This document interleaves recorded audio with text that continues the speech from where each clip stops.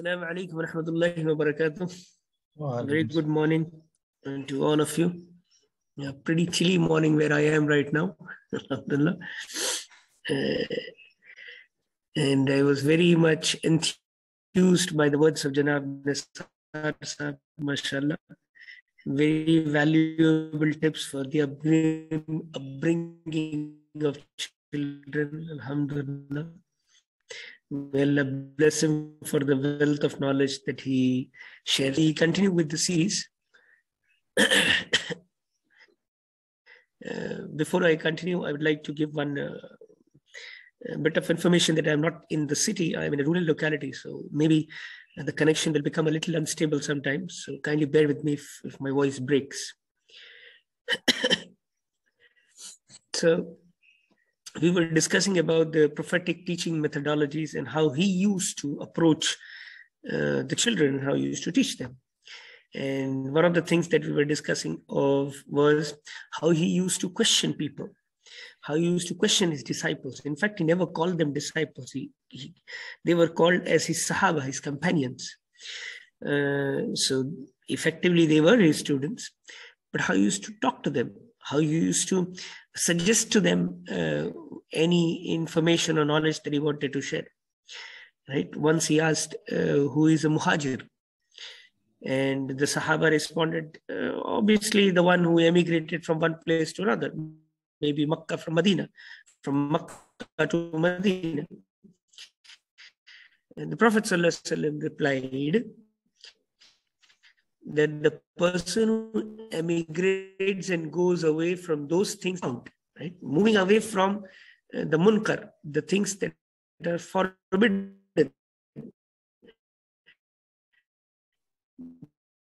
that is hijrat, that is true. As we have been discussing last time, he could have easily said that, he could have given a piece of information that you must avoid sins, full stop, but he didn't do that. He posed a question, right? Posing of questions, making people think is something critical, right? Prophet ﷺ once posed a question, who is a bankrupt person? I can hear some background noise. I would request you to kindly switch off the microphone, please. The one whose microphone is on, if they can switch it off. So the Prophet ﷺ asked, who is a bankrupt person? Right? The Sahaba replied, a bankrupt man amongst us is the one who has no dirham, no dinar, he has no wealth. Right? That person is bankrupt. Obviously, that's the obvious answer. The Prophet ﷺ said, the bankrupt person of my ummah would be the one who would come and fasts and zakah. Lots of prayers, lots of fasts, lots of zakat. Mute panikanga. But he would have hurled abuses upon others. He would have hurled abuses upon others. He would have slandered others. And he would have unlawfully consumed the wealth of others. He would have unlawfully shed the blood of others. Now, what was the Prophet ﷺ trying to say? He was trying to say that the virtues of this person would be credited to the account of the one who suffered at his hands. And if his good deeds fall short to clear the account, then the sins would be transferred from the abused accounts, from the victim's accounts, and entered into his account. And he would be thrown into hell. Now, how did he do that? How did Rasulullah ﷺ convey this message that on the day of judgment, if you abuse others or if you victimize others, your good deeds will get transferred to them and their bad deeds will get transferred to you. So he wanted to convey this message, right? There will be a mizan, there will be a balance that will be set up, right? But how did he convey that message? He did not tell them directly this information. He asked them a question, who is a bankrupt person? Was it necessary for him to ask that question? He could have directly given them information, but he didn't do that. That musalsal aapko nazar aayega. You will see that time and time again. His approach was that of questioning, was that of making them think, right? was that of kindling their imagination, right? And we'll see many examples in the ensuing weeks, how he used to, make them think, make them ponder. He many times used to not, most of the times, in fact, he used to never give ready-made answers, right? Ready-made, as Samir Bhai always says, that ready-made answers are available on Google in today's era. It's easy, right? But Rasulullah Sallallahu Alaihi Wasallam used to practice precisely that approach which Samir Siddiqui Sahab always talks about. Make them think, make them imagine something which is not ready-made information available in any data warehouse, any data bank, right? So asking them who is truly bankrupt makes them think. The Sahaba relating bankruptcy with what? People having no wealth, which is normal. But now he is upping the ante, Rasulullah Sallallahu Alaihi Wasallam. He's truly taking them to a level where truly what bankruptcy is, right? Because Ibrahim alayhi salam, dunyavi lihaz se dekha jayega, he was bankrupt. Musa alayhi salam, dunyavi lihaz se dekha jayega, he was bankrupt. In the true sense, they were very wealthy. The Anbiya Karam, they were wealthy in the true sense, in the ultimate sense, right? So that is how Rasulullah Sallallahu Alaihi Wasallam used to ask questions. Even when the famous hadith of Jibreel alayhi salam, when he came and he asked questions to Rasulullah Sallallahu Alaihi Wasallam, right? He asked him 5 questions: what is Islam? What is Iman? What is Ihsan? Right? Then what is the signs of the end times? Right? So he again, Jibreel alayhi salam could have come and given information, but he didn't. He posed, even Rasulullah Sallallahu Alaihi Wasallam was posed questions. And the Sahaba were observing that famous hadith when Jibreel alayhi salam comes in, walks in, and nobody knows who this man is. And after Jibreel alayhi salam goes away, then Rasulullah Sallallahu Alaihi Wasallam introduces that do you know who he was? He was Jibreel alayhi salam, right? So again, the pattern of questioning, right? When is the timing of the last hour? These questions, right? So this is what it is. It's important. Another question that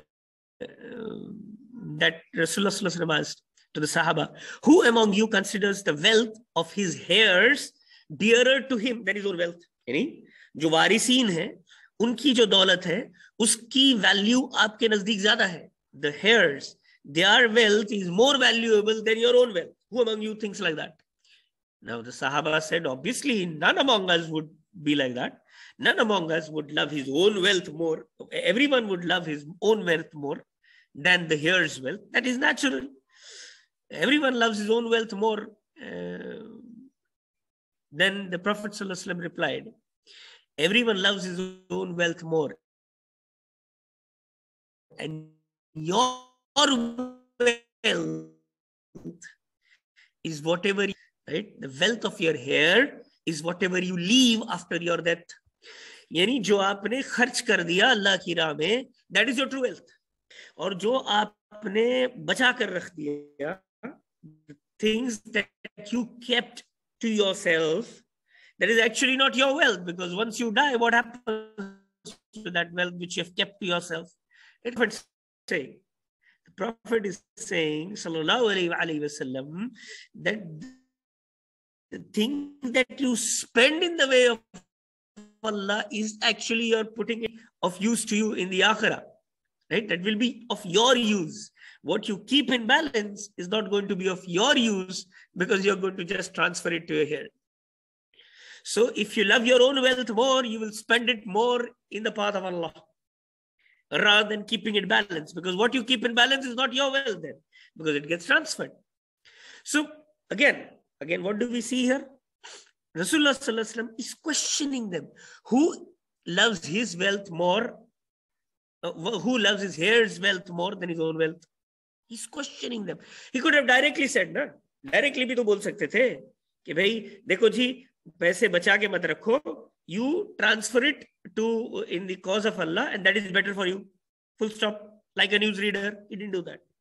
And many examples. The Prophet once said, sallallahu alaihi wasallam, who do you consider as a chief wrestler? Very champion wrestler. Who do you think is a champion wrestler? लड़ाई कुश्ती करने वाला. And the companion said, the Sahaba said, in a wrestle, the one who cannot be defeated by other people, he is the chief wrestler, he is the champion wrestler. The Prophet ﷺ says, no, himself when in a fit of anger, जब गुस्सा आता है, when he's in a fit of anger, he controls himself, he's a chief wrestler. Right? वो सबसे बड़ा जो है कुश्तीबाज है. Now, again, the Prophet could have easily said, nah, that control your anger, that is a good thing for you, full stop. Nah, he's asking them, who is the chief wrestler? Why is to do that? Why is to ask unique questions which sometimes are apparently not connected with what he's saying, what he wants to suggest? Because he wants to up the ante. He wants them to think how much they can think. Before giving ready-made answers, is to make them think, is to make them ponder. Right? This is of critical importance. Right? This is very, very important. So, Hazrat Umar ibn Khattab once, this is not an example of Rasulullah Sallallahu Alaihi Wasallam, is the example of Umar ibn Khattab, but it's very relevant to this topic of questioning. Hazrat Umar ibn Khattab once asked, he was sitting in the companion of some Sahaba when he became the Khalifa, and he asked them a question. He asked them the question that I wish for something. He asked them, wish for something. Think about something. Wish. So some Sahabi said, I wish that this place was filled with gold, this place, so I could spend it for the sake of Allah. Then again, Hazrat Umar repeated, okay, wish for something. Someone else spoke up. He said, I wish it was filled with pearls and ornaments and jewels, so I could spend them for the sake of Allah and give them in charity. These were very well, so that they can spend in charity. Right? But once the Sahaba kept on saying these things, then the Sahaba said that, oh Amirul Mu'mineen, we do not know what to wish for exactly. What do you want? What kind of wish do you expect from us? We are telling us our wish, and we desire for wealth so that we can give in charity. But then they said that we want to know your wish. Hazrat Umar said, I wish this place was filled with men like Mu'adh ibn Jabal. Right? This place was filled with men like Salim, the freed slave of Abu Hudhaifa. This place was filled with men like Hudhaifa ibn al-Yaman. Right? So what was Umar doing?